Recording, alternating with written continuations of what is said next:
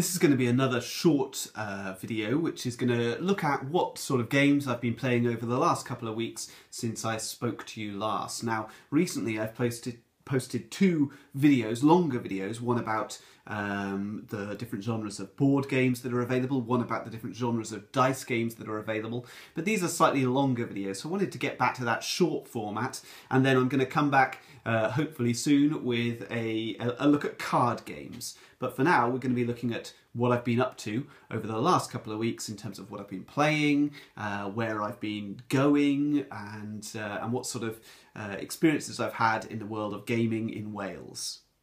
So here are a small selection of the games that I've played over the last week or two, some of them more than others, but all of these I've had a good stab at over the last couple of weeks. This one, Kodama the Tree Spirits, has been a particularly delightful little find. Now this was, I got this in a trade. I didn't really know what I was getting. It was a maths trade. I'm going to explain what those involve at some point, but basically I sent a game off and I got this in return, not knowing a huge amount about it. It turns out that this is really quite beautiful. The artwork was very, very very attractive, and this is the main reason I ended up getting it. It was kind of a sort of unseen sort of purchase, just getting it because it looks so pretty. I'll show you how it works. In Kodama the Tree Spirits, each player will take it in turns to select a branch to add to their tree, and these branches will have different symbols on them, whether they be caterpillars or fireflies or flowers. And by forming a continuous sort of chain of cards with those matching symbols, you score points. You'll also have a hand of hidden objectives which tell you that you're going to get extra points for certain things that you manage to achieve, such as having flowers on the end of your branches, or having each caterpillar that you have will score you extra points. It's a very, very simple game and very, very beautiful. Now these two games over here, Speed Cups and Ringalding, are both Amigo games by Haim Shafir. They're very, very similar games. The rules are almost identical, but with a very big twist between the two. They work as a sort of pair of games, and as you can see, this one, Speed Cups, says it's for ages 6+, and Ringalding is for 4+. Now I play these with adults, and I play them fairly frequently. I find them enormous fun. I'm going to show you how they work. Now, Speed Cups is a game where I don't really need to explain the rules. It will be immediately clear to you what's going on. Essentially, I turn over a card and then I arrange the cups exactly as it shows, and I try and do this before all the other players, and then I hit the bell. So that would be 1 point for me, assuming that I managed to complete this card before anyone else, and then take the card and score it. So now we're looking at Speed Cup's sort of sister game, Ringalding. As you can see, a particularly sophisticated game, adult game, all about hair bobbles and putting them on your fingers in various different results. I don't need to explain the rules again because it's exactly the same as Speed Cups.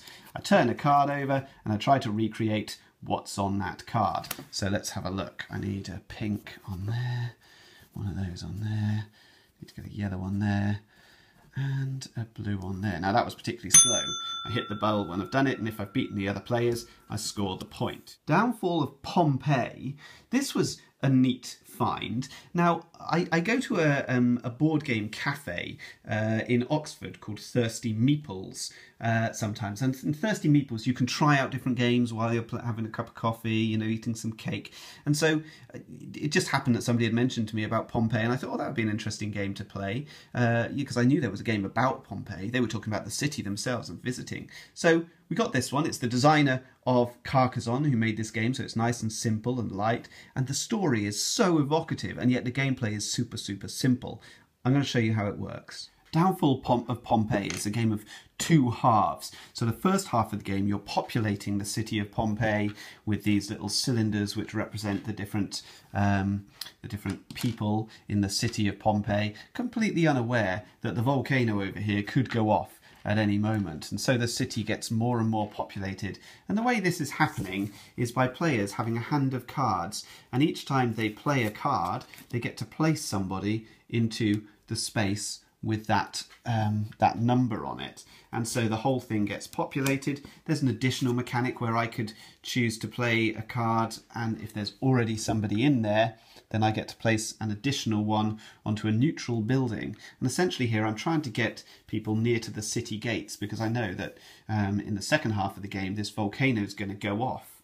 Now, when the volcano goes off, we're going to change tack. This happens when a certain type of card comes out of the deck, the AD79 card. When that comes out for the second time, we now move to drawing tiles out of this bag, and they have lava on them. They get placed on the board according to the symbol in the top corner, and gradually they're going to spread out around the board. Meanwhile, these people are going to be moved by the players trying to get to the city gates. But if the lava reaches them before that happens, then those players can be killed or completely cut off from escaping. And so it goes on as tiles are placed, more and more people do their movement, and ultimately we count how many people have got out of the city, and the person who's got the most people initially into the city and then got them out, that person wins the game. It's a very simple game. It's not much heavier than Carcassonne by the same designer. It's got a lovely, I say lovely story, it's got a horrific story, but it's a very engaging story, very, you get very involved with these people and you really want them to escape, and you can do these big evil laughs as you pick them up, because when you kill them by putting lava on them, you get to pick them up and drop them in the volcano, which is extremely satisfying. The game plays rather like Survive, Escape from Atlantis, that very popular game, but in reverse. Instead of taking tiles off and sinking the city while people try to escape, which happens in Atlantis, here we're placing the tiles on and trying to cut people off and wipe them out by placing the tiles there. Now it's a game that has quite a degree of randomness in it. It's a game where you can predict the winner fairly early, so there can be players at the end who are thinking, well, I've got no chance of winning. So there are a couple of issues in the game, but the overwhelming sort of theme really makes up for that, and the fact that it's really lightweight, very simple to teach, nice to be able to teach it in two halves. You teach the first half where we place the things, and then you teach the second half where we actually sort of spread the lava out and kill off the people. So Downfall of Pompei, not a game that's often talked about, but it's been around for a while. It's had a couple of different editions, and it really deserves, I think, to be better known, and also to have a slightly more lavish production than we've got here in the current Mayfair edition. Now, Machikoro, this is a lovely sort of tinned version, a deluxe edition of Machikoro. Now, Machikoro is a city building game, and it's a really interesting one. You're essentially placing small buildings around. They all have different abilities to generate income or steal income from other players, that sort of thing, but only on a roll on a dice. A bit like in Settlers of Catan, you roll a dice and then everybody's buildings activate and generate certain actions for you. Because of the dice rolling, it is a little bit full of luck, and I think without the expansions it's a bit boring after a few plays, because there's not much variety in the gameplay. But this deluxe edition includes both the expansions, and yet it's cheaper than buying the base game with a single expansion. So this really is the set to get at the moment, I would say, if you're going to get into Machikoro. And neither expansion adds any great complexity, so this really is a good starting point, aside from the fact that it's very beautiful. So this is Batik. Batik is a very simple game whereby a player will take a wooden piece of their own colour and they will drop it into this perspex box by landing it like this. The next player will then do the same, and then this goes on. And obviously these sort of stack up. So the next player goes like this, and the first player goes again. They go like that. And so the game continues. Now, eventually, someone is going to play a piece in such a way that it sticks out the top of the container, and at that point, that person loses that round. So let's keep going. Now this person will play something small because they don't want to be sticking out the top. Now you can see this is just sticking out the top of the perspex there. So that person would lose. They would lose the piece, and then we would reset and continue to play. You can see obviously if they'd put a bigger one in, it would be much more obvious that's sticking out the top. And that's the whole game. There's not a huge amount of strategy. It's pretty simple, and you can't. It's quite hard to actually get them to land where you want them to land.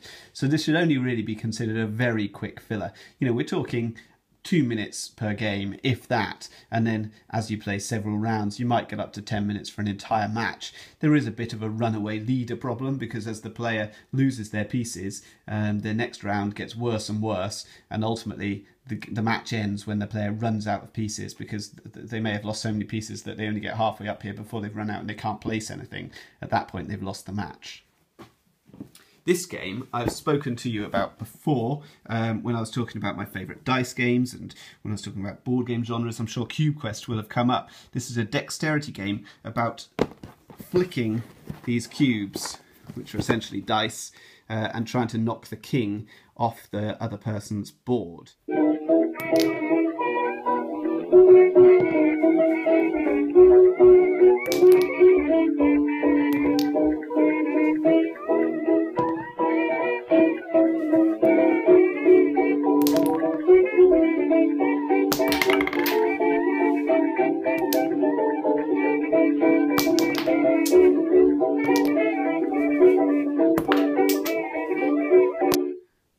Finally then, Dixit, which is one of my all-time favourite games. I'm not going to go into great detail about how to play Dixit, because I suspect a lot of people are familiar with it. But what I found interesting this week is revisiting an old variant that was placed onto Board Game Geek a few years ago by one of the users. His username is Storm Knight. Now, he's come up with a 2-player variant for Dixit.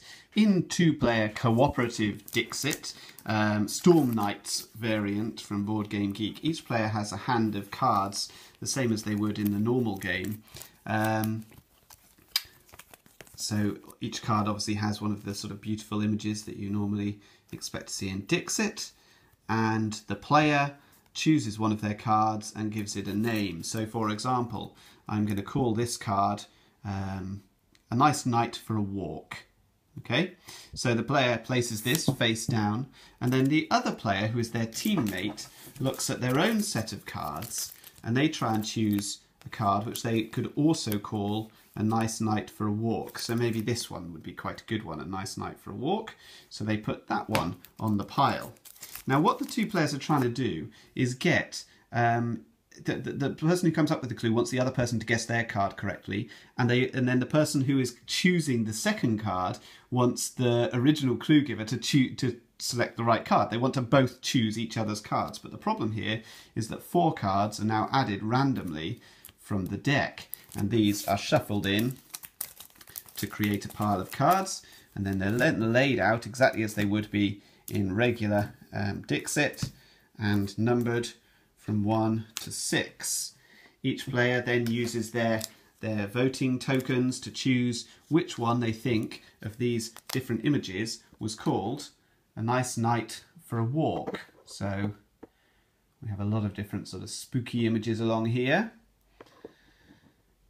And so if, let's say, one player says, right, well, it is number 1, and the other player thinks, yeah, I think it probably is number 2. And so they reveal the 2 of them. And of course, in this instance, they've got it right, because these were the 2 cards chosen by the team. So the white rabbit advances 1. If either of them had got it wrong, then the black rabbit would have advanced by 1 instead. And you play to a set total, I would suggest about 10 or 15 points. Once a rabbit gets there, then you've either won if it's the white rabbit that gets there, or lost if it's the black rabbit. Now, it's a particularly difficult game, this, as cooperative, and it's not as much fun as the regular Dixit, but it's a really good way to try out Dixit. And if you haven't got a whole sort of party and you really feel like playing it, it's a good way of sort of practicing coming up with those clues. It is fun, and you can vary the difficulty level by, instead of putting out 4 random cards from the deck, you could put out 3, or you could increase the difficulty level by going up to 7, by putting in 5 extra cards. It's very sort of malleable like that. So it's a good variant, and it's another way to play Dixit.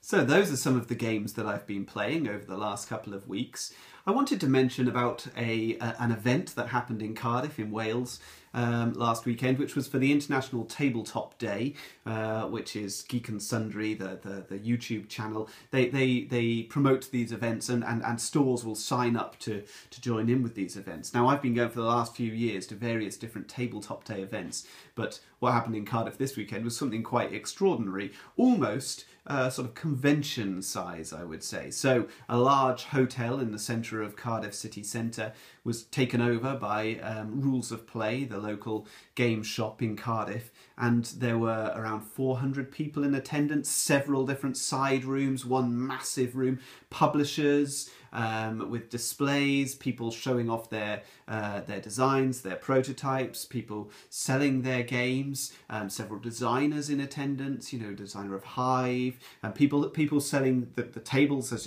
you've seen in my video. I have a Geek and Son table. So Geek and Son is a manufacturer of sort of high quality wooden gaming tables. So they were showing off their tables. It was a tremendous event and a huge success. So I think everybody in Cardiff is kind of hoping that we're going to build over the next year or two into something really quite large. We're not, we're not quite rivaling the UK Games Expo that's coming up in Birmingham in a few weeks' time. But this was something, and it shows that there is scope, I think, for large conventions around the UK, not just this one central convention in Birmingham. So that was tremendous.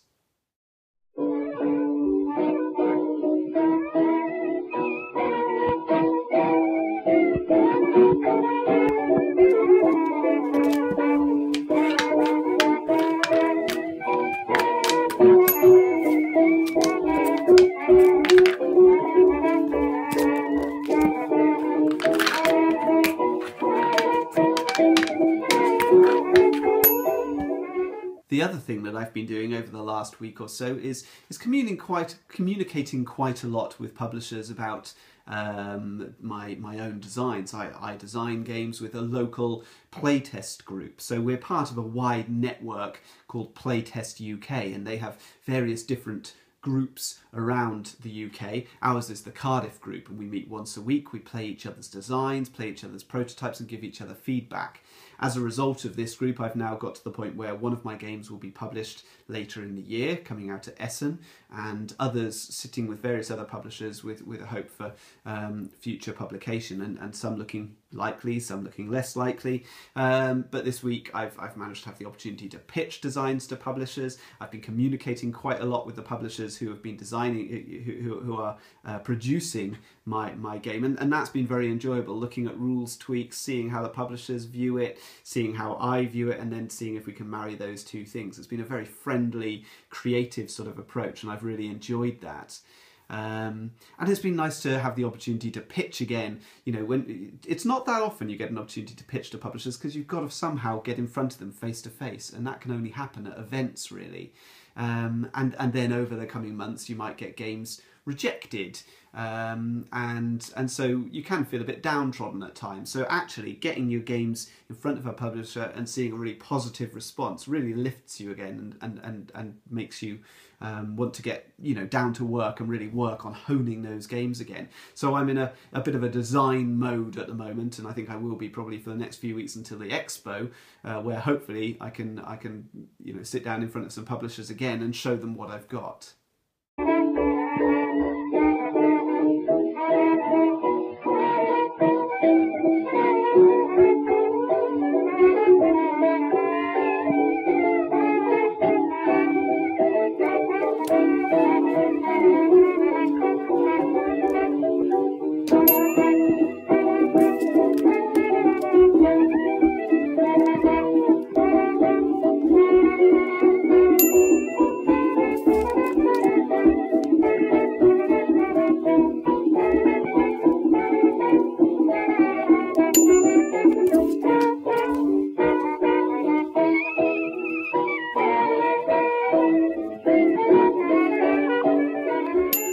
So that's what I've been up to the last few weeks. I hope there was something interesting or informative in there for you.